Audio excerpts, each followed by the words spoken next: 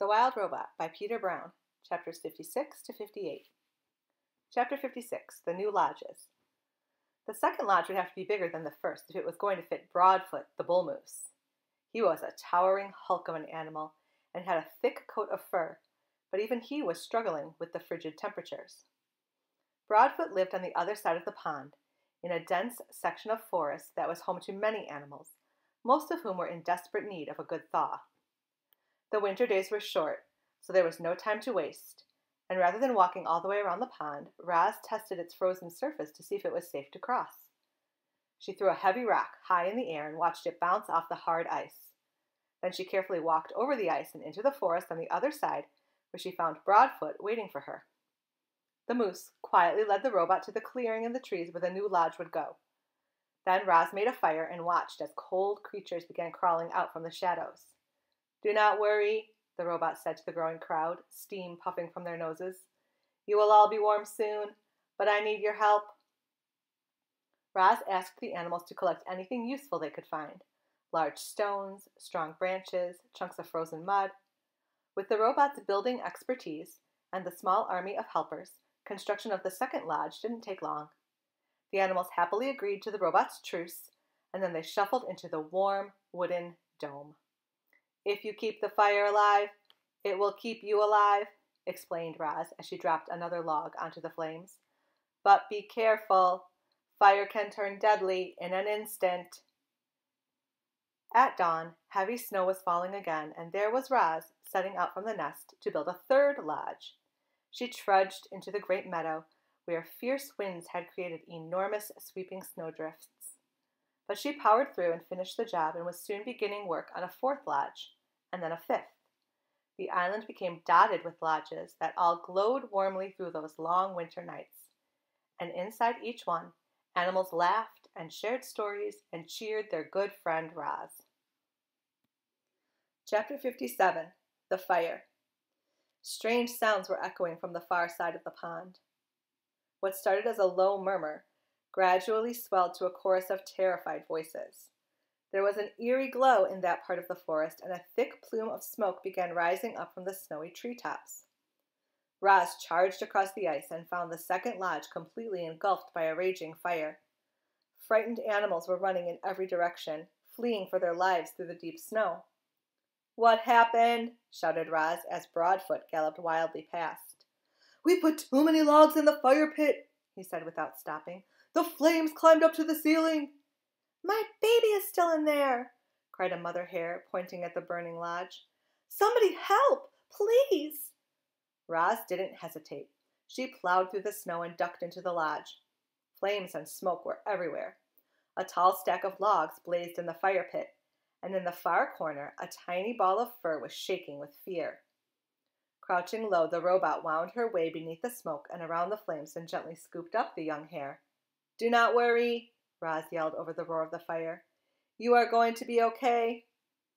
She turned to leave, but the doorway had started to crumble. So she shielded the hare with her body and smashed right through the walls of the lodge. Sizzling pieces of wood went flying as the robot and the hare burst outside into the soft snow. "Oh, darling, you're all right," cried the mother hare, pulling her daughter close. "Thank you for saving my baby, Roz." Now that everyone was safely away, the robot turned her attention to putting out the fire. Her glowing eyes darted around as she computed a plan. Then, with all the strength in her legs, Roz launched herself high up into the snowy branches of the nearest pine tree. A moment later, the tree was shaking violently, and heaps of snow were sliding from its branches and pouring onto the flames like an avalanche. Steam hissed up through the smothering mound of snow. The flames quickly died. The snow quickly melted, and within minutes all that remained was the charred foundation of the lodge. Roz dropped down from the tree and waited as the frightened animals slowly returned. Then she said to them, "Would you like another lodge?" The animals looked at one another, unsure of what to do. Understandably, they were afraid of another fire breaking out. But they were far more afraid of the deadly cold. So they pulled together and worked with Roz and built a bigger, better lodge on top of the old one. It had a taller ceiling and a deeper fire pit. It was made with more rock and less wood, and it had a supply of water for emergencies. But the most important safety features of this rebuilt lodge were the lodgers themselves, who now had a whole new respect for fire. Chapter 58, The Conversations. Thanks to Roz's truce, life inside the nest was mostly harmonious. But when the animals went outside, it was business as usual. Sometimes a lodger wouldn't return. Sometimes a lodger would return in the belly of another lodger. As you can imagine, that made for some awkward moments. So when everyone was gathered around the fire, they tried to keep things pleasant by having conversations like these. I wonder what Brightbill is doing right now. Chit-Chat lay on her back and looked at the ceiling as she spoke, and where he is and who he's with and if he ever thinks about us back here on the island. I am sure he thinks about us, said Roz. I think about him all the time. I like to imagine that the geese had a fun flight into the wintering grounds and now Brightbill is floating on a lovely lake, eating yummy food and making wonderful new friends, but hopefully they're not too wonderful because I'd like to stay his best friend if possible. That is a nice thought, said Roz, but I worry that the flock might have gotten caught in this icy weather. I do not think they would handle it well. Don't worry, I'm sure they're fine, said Chit-Chat. Brightbill is such a great flyer, I just know he'll keep the flock out of trouble. He is a great flyer, said Roz, but I still worry. Life is short. Digdown, the old groundhog, was giving another one of her fireside speeches. I'll be lucky if I see the spring. I don't want your pity. I've had a good run. But I'll tell you what, if I could do it all over again, I'd spend more time helping others. All I've ever done is dig tunnels. Some of them were real beauties too, but they're all hidden underground, where they're no good to anyone but me. And they weren't even good to me this winter. Now, the beavers, they have it all figured out. They built that beautiful dam, which created a lovely pond that made all our lives better. That must feel mighty good. The beavers made our lives better in another way, said Fink. They taught Roz how to build. Ain't that the truth, said Digdown. Roz, you must have saved half the island with your lodges. And to think we used to call you a monster. I'll repay my debt to you if it's the last thing I do. Your friendship is payment enough, said Roz. Oh, please, your sweetness is gonna make me sick. There must be something we can do. Your friendship really is enough. Friends help each other, and I will need all the help I can get. My mind is strong, but my body will not last forever. I want to survive as long as possible. And to do that, I will need the help of my friends. The animals listened quietly to Roz and thought of their own struggles to survive. Life in the wilderness was hard for everyone. There was no escaping that fact. But the robot had made their lives a little easier, and if ever they could, the animals would return the favor. I've seen 93 winters, far more than any of you. Crag, the turtle, spoke slowly, but everyone always listened to his words. And I can tell you that the winters have gotten colder, and the summers have gotten hotter, and the storms have gotten fiercer. I heard that the ocean is higher, said Chit-Chat, but I don't see how that could be true. I mean, where would all that extra water come from?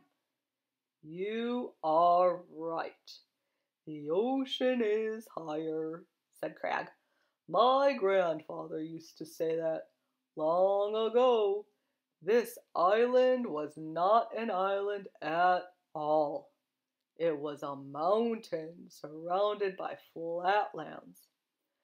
And then the ground shook, and the oceans grew, and the land slowly flooded until the mountain became this island.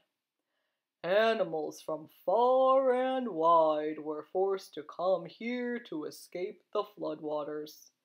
In those early days, there were too many animals living in too small a place.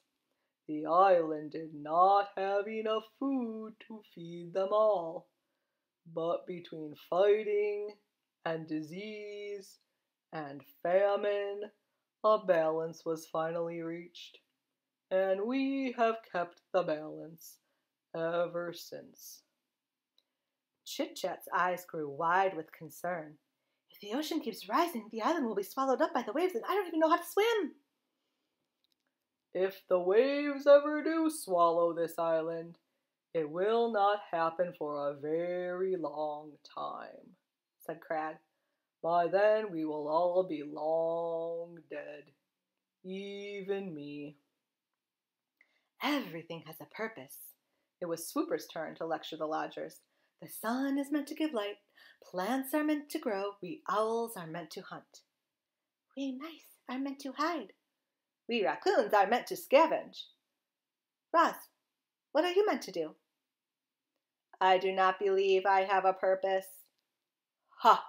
I respectfully disagree, said Swooper. Clearly, you are meant to build. I think Roz is meant to grow gardens. Roz is definitely meant to care for Brightbill. Perhaps I am simply meant to help others,